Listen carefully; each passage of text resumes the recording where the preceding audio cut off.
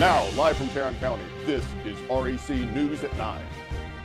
All of the news, when it happens, where it happens, with your award-winning news team.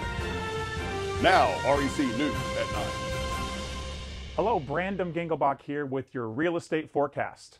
But first, Cannon Camp with JLL, your reporter in the field, will have our office market forecast. Cannon. Thank you, Brandon. Yes, I am here at the Fort Worth Club, and I'm excited to tell you all about my forecast update on January 19th at the Fort Worth Convention Center, where I will be providing an update on the office market. Sources indicate that there are several trends you will want to be aware of in 2023, and you can be the first to know by attending the Real Estate Council of Greater Fort Worth's Commercial Real Estate Forecast. Back to you, Brandon. Thank you, Cannon. You made that office market work. Get it? Work. We look forward to seeing you on January 19th at the Tarrant County Commercial Real Estate Forecast.